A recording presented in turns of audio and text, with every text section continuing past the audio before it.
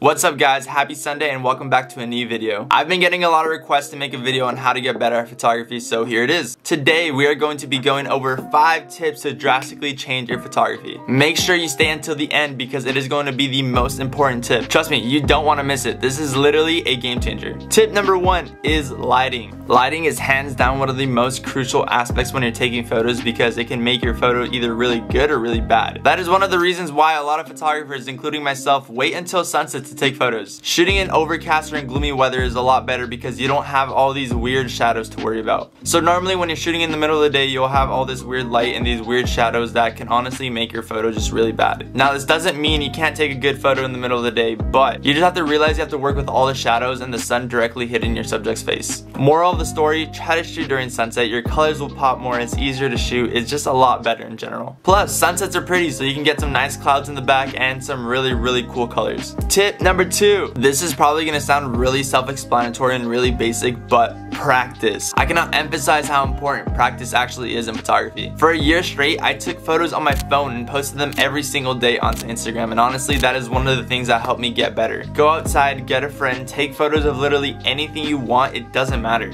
Just make sure you're out there practicing, getting familiar with your camera, and just discovering new things. A lot of people expect to get better overnight, but that is one of the few things you cannot do in photography. Even the best photographers out there are still practicing. I've been taking photos for 4 years, and there's still so much for me to learn and so much I want to learn, but that'll all come to me as I start to shoot more. Don't be lazy, don't make excuses, go outside, take photos of anything, take photos of leaves, take photos of your plants, take photos of your dog, take photos of anything. Practicing every single day will take you a long ways. Tip number 3 is don't be afraid of awkward situations. Now when I say this, I mainly mean don't be afraid to lie on the ground and get in a weird position for a really cool photo. Most of my favorite photos that I've taken have consisted of me lying on the ground or me standing on some really tall object while people are staring at me. Yeah, people might judge you, people might laugh at you, people might be looking at you while you're taking the photo, but only you know the end result and only you know how amazing the photo is gonna be. So don't let other people's perspectives get in the way because they honestly don't know how much work and effort actually goes into taking a really cool photo. It's sad to say a lot of people don't respect photographers and they'll look at them and laugh at them because of the crazy things they have to do in order to get a good photo. Trust me when I say this, keep putting yourself in those awkward situations because that is where the best photos will come from. The other day when I was taking photos in JC's bathroom, I stood on the countertop, I stood on the toilet, I laid on the ground, but the photos came out really good. Some of those photos are on the screen right now, and was it weird? Yeah. Was it awkward?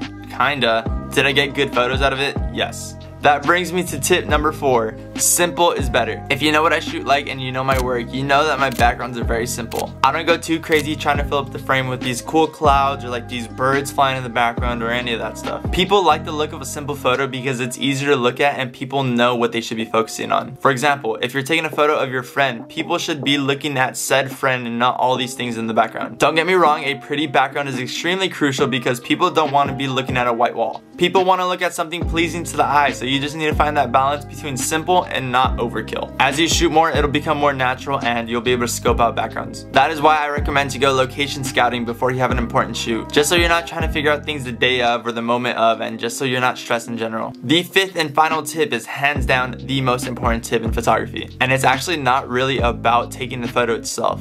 Tip number 5 is editing. This will make or break your photo. People often overlook what good editing does to a photo and will take it for granted. These are some of the before and afters of my favorite photos, and needless to say, the editing really did a lot.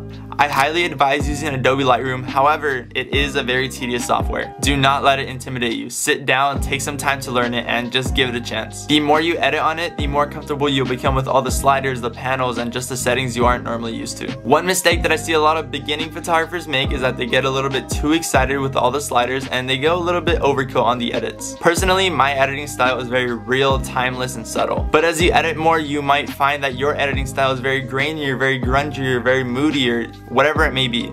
With that said, that is the end of the video, but if there are 2 things I want you to take away from this, it's practice and learn how to edit. If you do those 2 things, you will see drastic improvement in your photos. I hope you guys enjoyed this week's video. If you did, give it a thumbs up. It lets me know that you guys want more photography videos. And if you aren't subscribed, then make sure to subscribe because it lets me know that you guys are enjoying the content and you guys want to see more videos from me in general. With that said, I will see you guys all next Sunday.